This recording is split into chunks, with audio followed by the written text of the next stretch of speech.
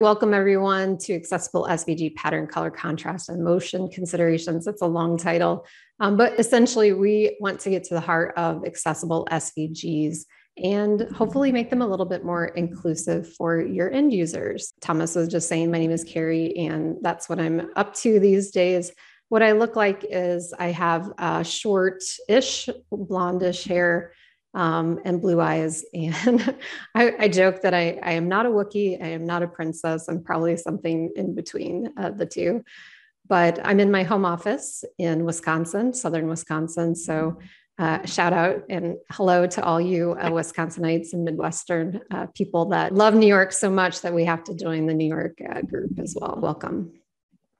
All right. So today, just a really quick overview. We're going to be talking about patterns, color contrast, animation, and doing some wrap up and Q&A. So if anyone went to the ID24 session that I did on SVGs, I really got into more of the heart of when do you use an SVG, the advantages, disadvantages. I got into some kind of high level things about patterns. We didn't talk too deeply about it, but it was all more like data and information. So this one tonight, I wanted to focus on the same overall concepts. Can't change some of the fundamental foundational SVG nuances and good things about SVGs. But what I could do is walk you through the process of creating an accessible SVG. So that's what we're going to do. We're going to start out with a demo. So if you feel like you want to play along at home, you should have access to these code pins. My noticed link to all the slides will also include all of these as well. So I've not done it like this before. This is a fun experiment. And let's hope the demo gods are on our side. And I did this in the right order. All right, so here's the first demo here. So I Heart New York, iconic New York logo. I took it from, and you can see right over here where I got it from, the Wiki Commons. The first step to making an accessible SVG is that you can legally use it, or you've either created it in some sort of drawing program like Adobe Illustrator, InDesign, that sort of thing, or it's something that's in the Commons, or in this case, like it's a demo, so I'm not as worried about it, but I did want to reference where this was. And so if you go to that link, if you get into that CSS, you can grab that SVG, you can export it, and what you end up with is this that's on the side, this HTML.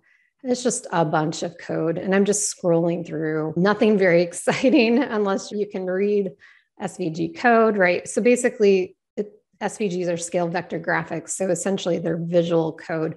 So what these things are that you're seeing with all the dots, they're essentially points on the grid where something is being drawn or filled in or shaded. So depending on what the SVG is doing, typically like in an SVG like we have here, we're going to probably be breaking it up into letters. This is a pretty simple SVG in the sense of right now, especially it's simple because we haven't added anything to it. But this I is its own kind of component. The heart is the N, the Y, and the R. So if you're building something that's a little bit more complex, your SVG, or you're exporting it from many of the SVG creation templates or SVG Gator or something, like there's a lot of different complexities. But again, going simple, kind of thinking about kind of the base code. So that's what we have here.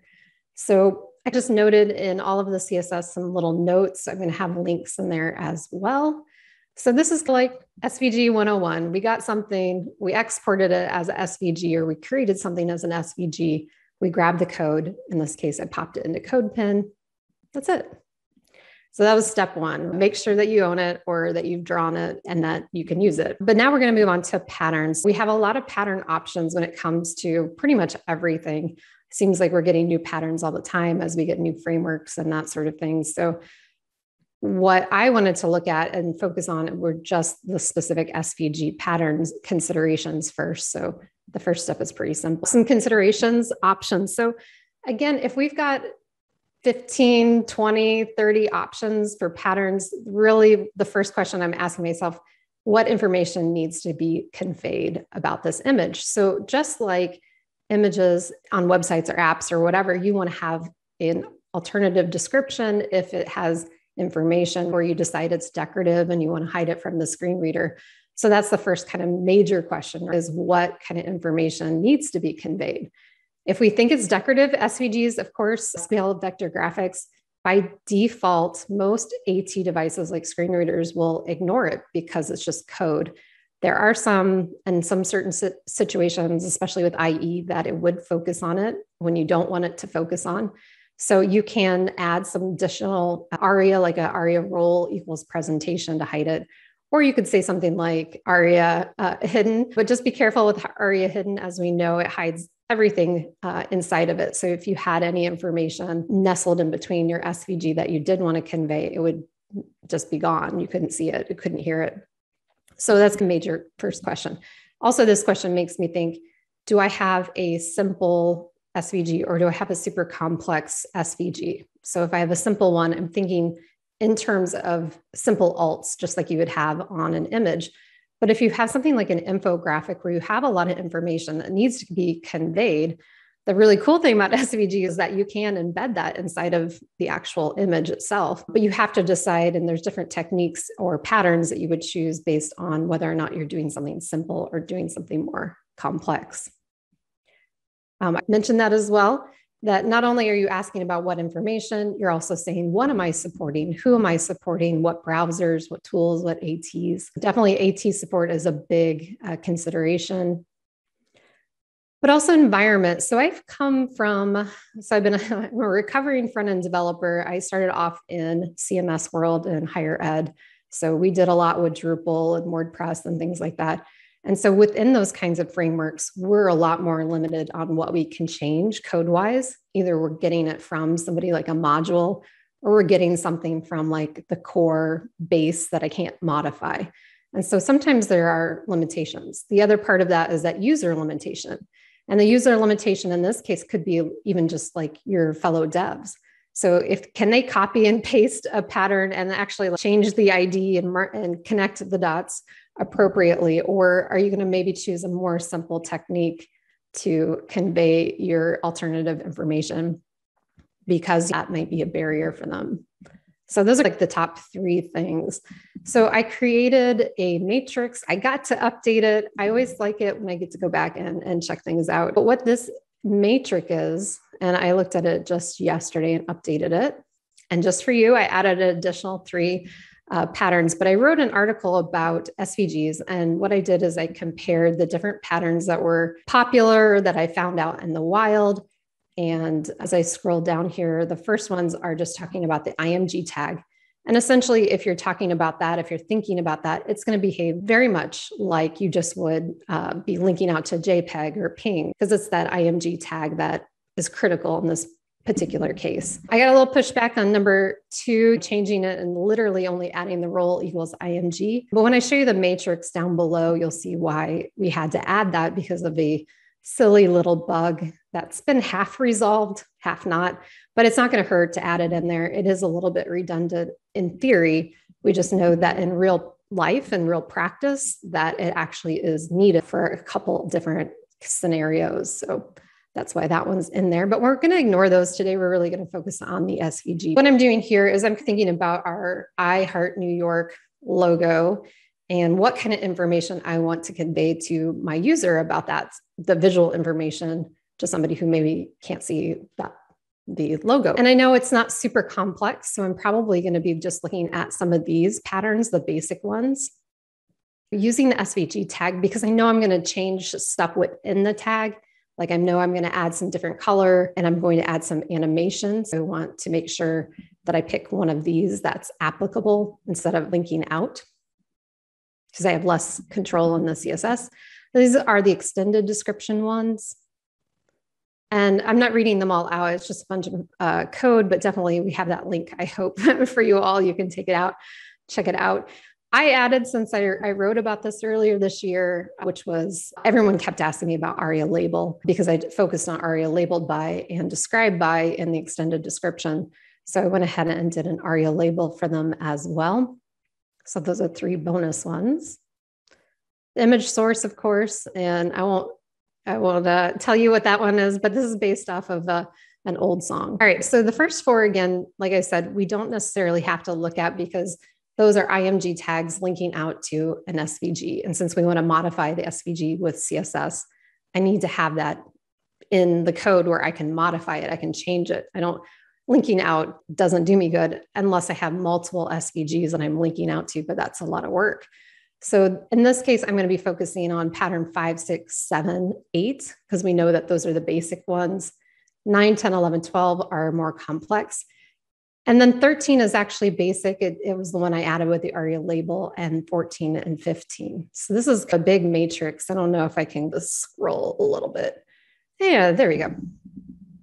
So again, we're focusing on 5, 6, 7, 8. We'll go back up to see what those options are.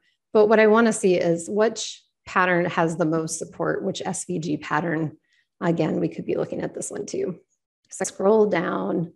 I won't move too fast. Spoiler alert, number 6 is awful. Don't use it. I had all kinds of fails, but you can see that I'm having problems here with number 7 as well. So I'm kind of scrolling through. It's just showing a description. If it has a green background with a star, then we know that's good to go. If we have a caution sign with a yellow background, then we know use caution. And then the red with the stop hand, we know don't use that. And so I added both the color background, but then for people who are colorblind, you have the icon that you can look at as well. And it's in a table format, so it should be pretty accessible. I tested it with my screen reader, but I'm not a native screen reader user. So definitely if you see anything that needs to be addressed, please let me know. Anyway, so I keep scrolling because I've done a lot of additional things to the matrix as well. So combinations of browser and screen reader. Anyway, you get the point. So I decided for this particular demo that I wanted to use example 5. Scroll up slowly. Sorry, I have a lot of data in there. Close your eyes. All right, there you go. I went with number 5. And the reason why I went with 5 is because it was really robust support and it was super simple. All I had to add was that title tag. And again, because we don't need to add additional information, that's enough for our particular demo. All right, so here we go. Here is the one. So what I did the first time, I just kept everything the same that I got from the export from Wiki Commons, right? Not a big deal. This one I added, and SVGs aren't super accessible right out of the box a lot of times, or they might choose different pattern that you don't want to use. So that's why you have to go in. And because it's code, it's not just design, you can easily go in and modify it if you're comfortable with code. And so I added the role of IMG because I know that's something I need. And then I added a basic title. So in my case, I said, I got iconic I Love New York logo with black uppercase letters and a red heart. So it gives a little bit, that's all I did technically in this section. There's a little bit of body and link text or link styling, but nothing too complex there. And some links. All right, so that's a matrix. That was step 2. And then we move on to color and contrast. So right now we've done pretty basic stuff. We basically just said, hey, we have found an SVG. Let's give it an IMG tag so we can tell screen reader and AT users, hey, this is an image. And then we gave it essentially an alt. So SVGs, again, they don't have a true ALT, like an alt attribute. They don't use that.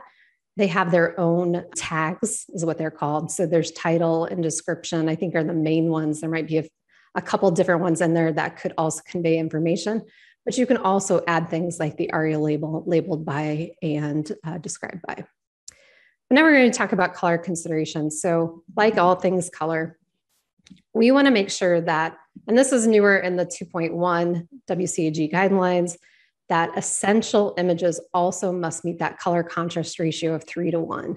And so that means that essential means is that if I totally got rid of the image, what changes is it necessary? I think one of a really good example are down in the footer of a website. Usually you have like social media icons, and a lot of times they just stand alone as icons and don't have additional text right next to them. So if they disappeared, would you be able to link out to Twitter or Instagram or something if those were gone? So that's what I think about essential. There are, like everything in WCAG, there are always like outliers and exceptions. So definitely take a look at that. But you're looking for non-text contrast for this particular one. So let's assume our SVG is essential. We want to definitely meet that ratio. Mentioned here, there are many, many tools. I won't go through all the tools or any tools really that you can use. I feel like people can figure that out, but use the tool. Basically, you want to make sure that you are testing that.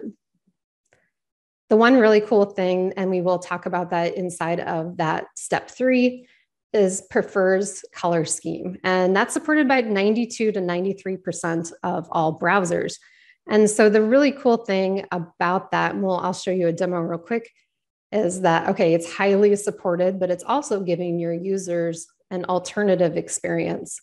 We see it a lot. You've heard about like dark mode, light mode.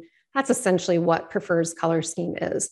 It's a super easy way to add CSS media query to your code and essentially give you a whole brand new experience, like almost the alternate experience if you're really going from light to dark. You can also go dark to light to dark. So depending on how you start, it is really important to note that you can't say like the dark mode is your accessible mode. They both have to be accessible. So if you're talking about motion, if you're talking about color contrast, you're talking about alternative information for the visual, non-visual users and low vision people, then you want to make sure that is on both your dark and your light mode. So hopefully that makes sense. All right, so here we are on step 3. And I'm actually in dark mode. I was going to change it over. So you can see already between number 2 and number 3 here that it changed from the light background and the dark words to the opposite. So this could really look like anything that I wanted it to. Now we finally start to get a little bit more into the code.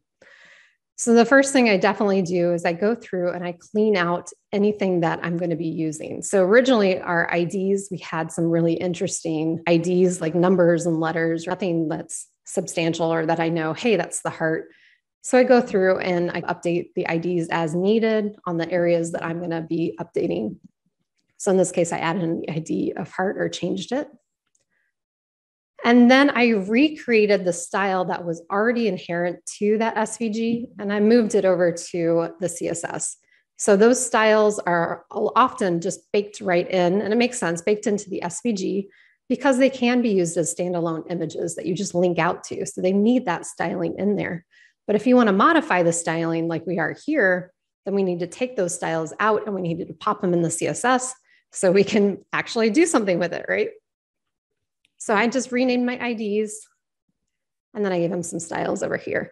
So it replicates exactly what we had before. And then I added a prefers color scheme dark. So what that essentially is doing is that I have made a light mode, or that's my default is the light mode, but I want to, when somebody's in dark mode, change it to the reverse. So I'm going to show you real quick, switching over. So I'm on a Mac and I go to my general settings, and you might have seen this. If you do auto, it usually defaults to whatever is presented first. So if you start out with dark, that's what it'll show you. So I just press my light button here, throw this away. And you can see that was the original style. And then just by changing my operating system option, so I'm saying I prefer as a user to have dark mode. And then that's why it swaps. And like I said, it could be, we can make this any color we want to, right? We could come in here and go purple or something. We could change whatever it is that we want to do, as long as we pick the right hex value or name. So we can play around with fill, F-I-L, not like my coworker Phil, but the other Phil. That's what you'll see a lot. So that's something that's adding the color. So in this case, I'm saying, hey, this is the color I want it. And then the opacity, like how solid I want it to be. And stroke, it would be like that outline that's on there. So that's like the general basic SVG options that we see a lot. But there's actually a link to in this one up here too. It was this one. Yeah. CSS tricks. There's a really great article about all the different styling options for SVGs, especially if you want to keep it simple and keep it in the CSS. That's a really good resource. All right. So we talked about pattern choice. We talked about color contrast and all those considerations. And now we're moving on to animation. An animation could be simple, like a small motion. It could be something complex where you've seen really cool SVGs where parts of them move or different things do different things, right? It's pretty amazing, some of the complex animation styles that are out there that are available to us with JavaScript, of course, and CSS even. So the first kind of number one, I always ask, is this movement necessary? So these are the top three things that I think about when I talk about SVG animation. So really be selective. Do I really need that animation? Do I really need that micro movement? And then you pause and you're like, do I really need that? Most of the times you don't really need that kind of animation, even if you don't have problems with movement on a screen. It can be annoying too. So just pick and choose. Don't make your whole site SVG. I'm laughing because like my profile site, my demo site is got a lot of SVG funness, but I also do have that alternative of prefers reduced motion, which we're just going to talk about. So WCAG, of course, has some rules around motion and flashing, strobing, that sort of thing. So we hope that the animation isn't so great that you're even in that strobing or flashing range. Well, that's serious stuff that can cause seizures, that can cause migraines or like really physical reactions. You can really hurt someone. So we have to be really careful on that. But motion is secondary and as important as that kind of flashing, because you really can trigger someone to have motion sickness or vestibular disorder. They might get a migraine, right? There's a lot of things that motion. Animation can be difficult also for people with attention deficit disorders where they can get distracted and forget why they even are at your site. So definitely look at the WCAG rules after you've decided, hey, we really do want this. Oh, and the last one, I already talked about that. Prefers reduced motion supported by 94% of browsers. So it's just a little bit edge across. So it's really funny when I first started learning about SVG prefers reduced motion and color scheme. I think we were in like the 80s or 70s, even like late 70s of browsers saying, yes, we were going to support this. So 94 has come a long way in a very short amount of time. So it's really promising. There's other media queries that are out there that are hopefully maybe going to be implemented soon. And by soon, how the pace of W3C and everything and all the rules, it takes a little bit of time, but there's some really interesting, promising things beyond those two. All right, so step 4, I'm trying to go through so we can chat more at the end there. So step 4, we're going to add the movement. So if you see this, I'm still in dark mode. Let me go ahead and switch back to light mode for you. I got some sort of bar in there. Let's refresh that, see if it goes away. Ah, there it goes.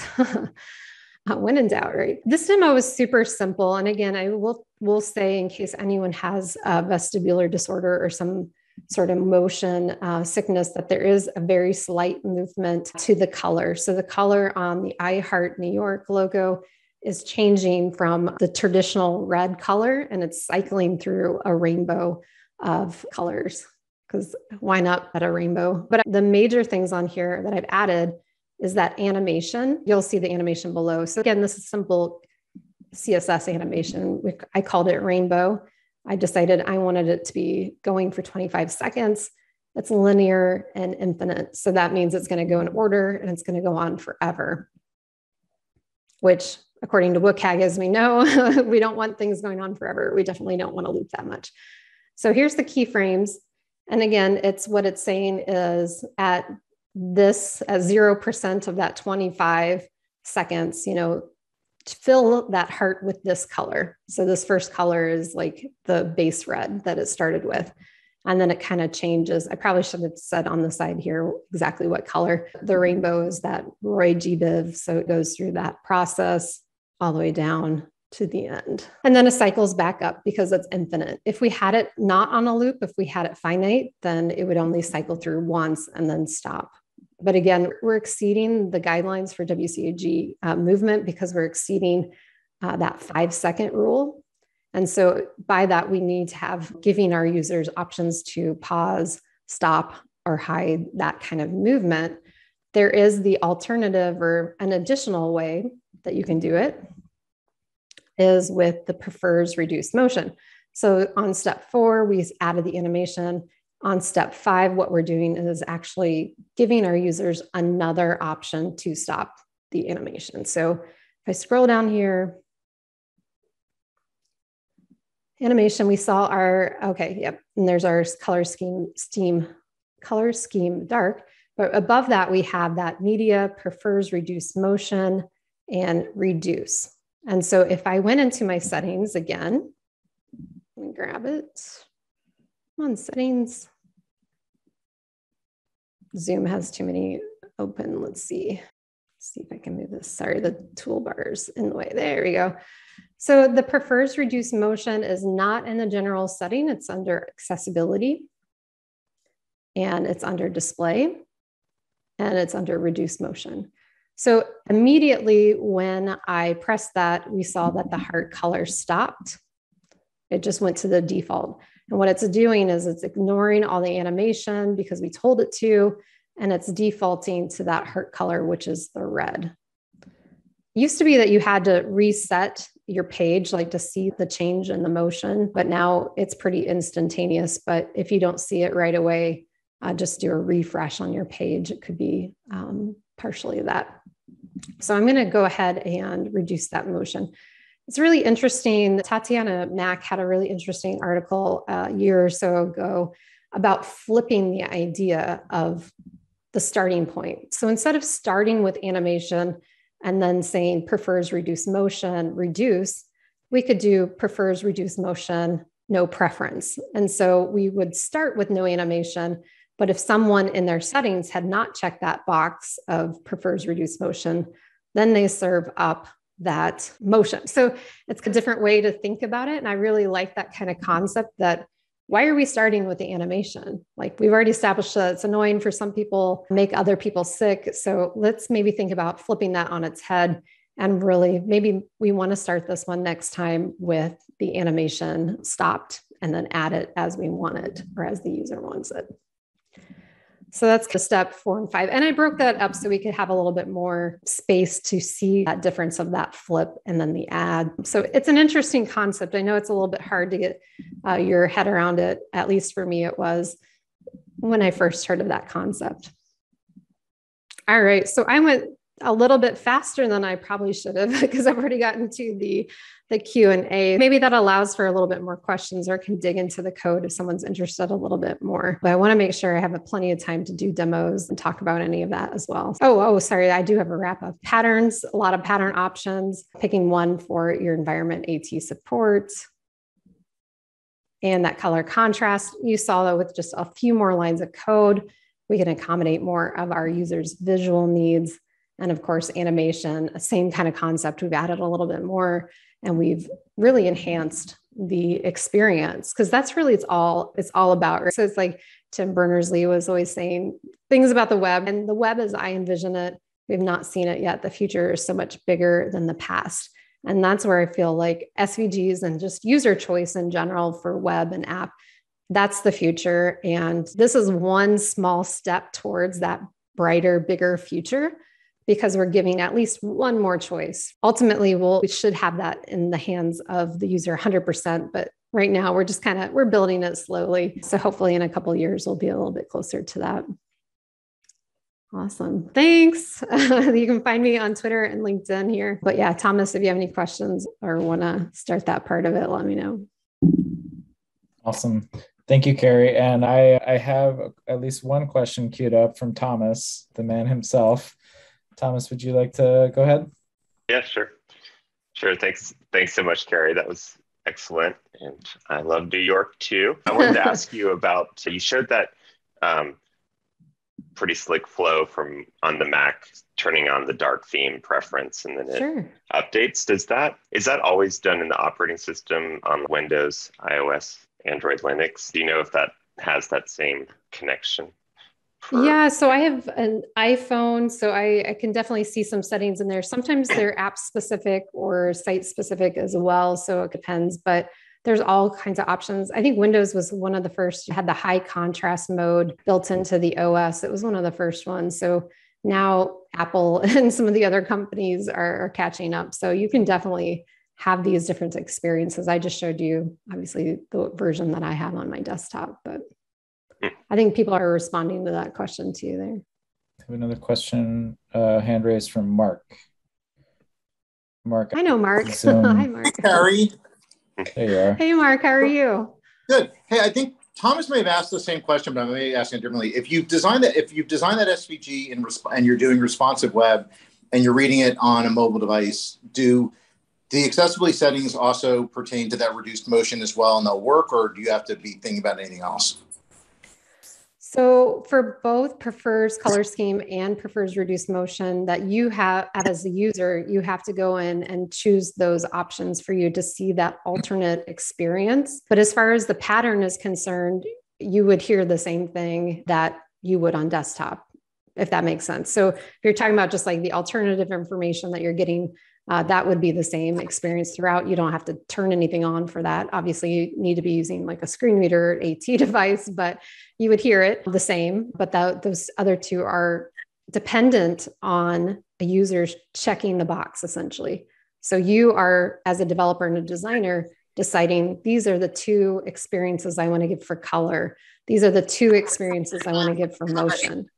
And as a user, you get to choose based on your settings, which one you're going to encounter. Does that make sense? Did that answer your question? Thank you, Mark. Carie, there's a question from Hyojin. She said, thank you. And this is a good entry point for her as someone new to accessibility. How does she measure color contrast ratio in web content? I mentioned Start and other plugins, but maybe you have other resources. Yeah. So it depends on if it's in code or if it's in a design that's not hard-coded, right? I use the accessibility, what is it called? The color contrast analyzer from TPGI. I think that's a really great asset. A lot of the programs, the design programs, have some of those color contrast checkers built in. If you are going the code route, or you have a code pen or a style guide, or even something local, there's a lot of different options that you have. Like a lot of the automated checkers will catch certain things. You're only going to check like a hex on hex or a calculated hex on hex value. It's not going to check it against a gradient or against an image. So if you had text or something on that. So in the case of SVGs, really, because it's an image, like if you don't have any text or anything that's in it, you're really counting the border against the background. And you want to spot check if like that changes somewhere along the line. So it is part art, part science, but that one tool from TPGI is golden because it can test things that automated checkers can't check. But simple things, automated checkers could check. Or if you know the values, there's a lot of plug and play options and palette generators. I don't want to overwhelm you with all that, but maybe next time I do this talk, I'll definitely bust out a few of those. But there's a lot of different options for color contrast. Yeah, awesome. Thank you, Carie. Does anyone else have questions? I have a question, but I want to give the floor to the attendees. Yeah, and Doug actually made a good point too, that I didn't mention this, but I mentioned the ID24 is that the prefers reduced motion, you can give somebody an additional way to turn it on or turn it off outside of your OS. And the same is true with the dark mode, light mode as well. You can do like a JavaScript toggle, essentially, that it's utilizing one of the themes versus the other theme. So depending on how you want to offer that up, that might be an alternative or that might be an additional. I think it gets a little confused. Sometimes I've seen some operating systems, like typically your operating system will be secondary to whatever is on the screen, but it depends on the operating system. So I don't know if Doug has run into that either, but sometimes my preference is ignored if I'm using the toggle on the website, for instance, which I guess is probably what you want it to do. So you might have some conflicting options at times. Yeah, I hope that makes sense. What kind of animation or like data visualization, like dynamic graphics work have you seen done with SVG in the wild from an accessibility standpoint? Yeah, accessibility standpoint, I think one of the major players is HighCharts and the way that they do data visualization. Doug Sheppers is on the call and he is actually an expert on that topic as well. That's a little bit above my pay grade as far as the dynamic part. That's a lot of JavaScript that I don't want to do. But it's really interesting what they do. So HighCharts, I know, has worked with Lucy Greco, the inventor of HighCharts or creator of it. And they've done a lot to help support dynamic SVGs. A good example would be like if I have a graph with a bunch of data points, but I'm using a screen reader, how do I convey that much information and dynamically changing information to somebody who can't see the change visually, but can hear it. So maybe that's the topic for Doug or somebody else like that to come in and talk more about that. But it's fascinating. Well, we're due to have Doug back, and high charts is a really good call out. I'm also curious about dynamic content, visualization, focus management. These are all things that we can do with ARIA and tab index and what have you. So it's really great to see that high charts is working in that space, especially as more and more content is digital in a education context, for example. That's really important. Yeah, it's a super popular platform still. It's used, I forget what the percentage is, but it's used by a lot. And there's some other players as well, but that's who I go to first. Awesome. What are some of the challenges to using SVG in this context? What use cases do you have for SVGs that are particularly robust? Obviously, icons is one. I think SVG, types. All the things do it, unless you're talking about photographs. Again, if you check out the ID24 talk, I really compare like the pluses and minuses to the different formats. And they're the chart that I created, oh man, I can find it real quick, but it's a checklist of resolution SVGs, because again, it's code. It scales so well and in any platform, any device, right? It's not dependent on a lot of things. Sometimes it can be smaller weight, depending again on how complex it is. So that might be a plus. You can have additional information. Like you could, in theory, don't do this, but you could write a whole novel and pop it into an SVG and then serve it up to people on AT devices. So you can jam pack it with like all kinds of really great information. Plus, as we saw today, you can give these alternative experiences. If you wanted to do that with an image, let's say, I'd have to create a dark mode and a light mode of that image and then link out to the appropriate one, which if you're doing one image, that's not a big deal. But if you've got thousands of images on your site, you've doubled your work. And never mind animation, because animation, you're probably using like a GIF. And so then you're creating a completely different file for that kind of animation that you're wanting. So I think SVG solves a lot of problems when it comes to recycle, reduce, and reuse or something. I don't know. But it's like one of those kind of concepts where images and GIFs and JPEGs, they have different pros and cons, but definitely fidelity and resolution and the adaptability of SVGs is unparalleled between all the image formats that we have right now. That's awesome. Yeah, I'm a fan of SVG as well. And I think I feel your enthusiasm, so I appreciate it. Yeah, I was joking this morning with Ben Myers, and we said there's dozens of us that love SVGs. So I think I'm just passionate about it because it's like, how often do you get to see visual code and have it working for you in such a complex way? It's just phenomenal. I'm impressed. Yeah, and they're old. They're like 1999. It's not. I know, you see it like in the XMLS attribute, 1999. So one of the things that's actually interesting about SVG, and I'm just kind of riffing here, is that it's just vanilla. It's not HTML, but it follows like browser standards that adhere to some HTML behaviors. Mm-hmm. So for example, something that's cool about SVG is that you can link to a section of an SVG. Mm-hmm. So if you add an anchor to an SVG element, then you can deep link into a visualization, stuff like that just blows my mind. So I'm with you on that. I obviously, for demo purposes, I wanted to show something pretty simple and that everyone could come away from this and then maybe look at the code pen after and just really pick it apart instead of going fast like I did, but just see like the differences and comparing the like steps, because it's not rocket science and you all can do basic SVG integration. And it just takes a little bit of time, but like anything accessibility, right? You learn how to do it once, it becomes a trick in your tool bag and you don't have to really think about it anymore. It's just something that you do. And you've given more options for your users, which is always a good thing. Related to that, what tools do you know of for exporting SVG that's like more editable than others, right? Because you got something off Wiki Commons, but if I wanted to get something out of like Illustrator or Sketch or Figma, I export as the SVG, as long as you can export as the SVG file. Like for Illustrator, I build a lot of SVGs from scratch and then I just export it. And you can then open the SVG. Like I cheat a little bit. I open it into a browser, and then I right click inspect, and I can grab it then. Oh, cool. Otherwise, when you export it, you can actually press a button, at least on Illustrator, that says like show code. So depending on what platform you're using, you usually can grab it pretty easily. And then you can do whatever you want with it. So again, anything that you're exporting it from is probably not going to be accessible out of the box. It's probably going to give you weird ID numbers and letters, and you probably want to make it a little bit more user-friendly if you're going to be modifying it within the code. Because trust me, there's been times where I get to an SVG and I'm like, okay, which one was like P1280? Like which one again was that? And then you have to reverse engineer it to figure out what you're modifying. So it's easier if you just say heart, and then in your mind, hey, this is associated with this particular shape of the SVG. Because that's essentially what you are doing with the SVGs, is like putting together a bunch of shapes.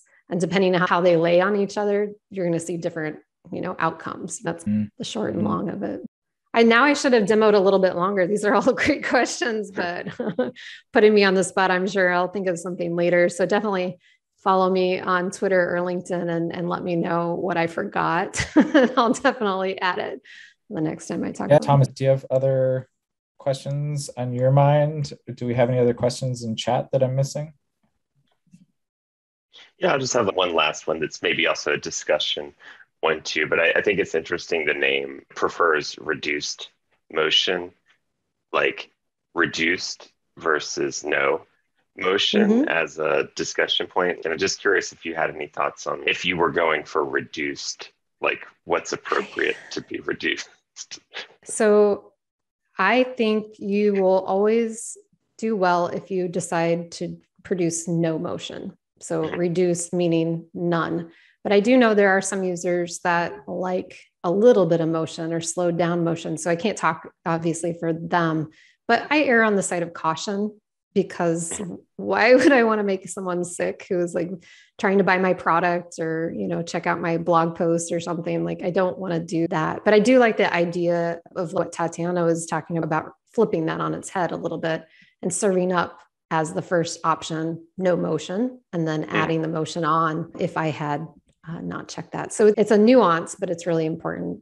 But yeah, that's what I think. I hope in the future, maybe we'll have a middle ground, but right now we only have, it's pretty one or the other. There used to be one, I think that was on prefers reduced motion, that had the middle ground. I can't remember which one that was. I'll see if I can find it real quick in my notes. Let me see.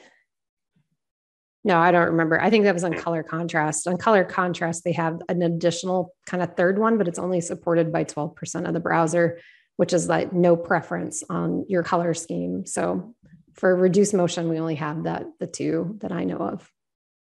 Yeah, I think I've observed ones where more on the Mac, but where the difference is so subtle and it's not actually like you're explaining it. So it's almost like I can barely tell that it's a reduced motion. To the designer, it felt reduced, but it's still, to me, like animated. So yeah, cool. Thanks. Yeah, when in doubt, I know what's the harm. What's the harm in making it not have any animation? But there is a harm to having some animation or full animation. So I don't know. I'm not a gambler like that, I guess. But yeah, just one thought. Yeah, thanks. Cool. Thank you so much for having me on, and hopefully it was entertaining or maybe educational to a few people listening. And there's plenty of people in the SVG space. So definitely check them out as well. So lots of really smart people. Yeah. And Carie has, if I can advocate on your behalf a little, you've done a lot of writing on Smashing Magazine about this topic. Great resources. Carrie's super active in this space. So please check out. Have you written a book yet, Carie, about accessible SVG? I have not. I don't know that there's a book to write, but if and when you do, we'll be looking for it.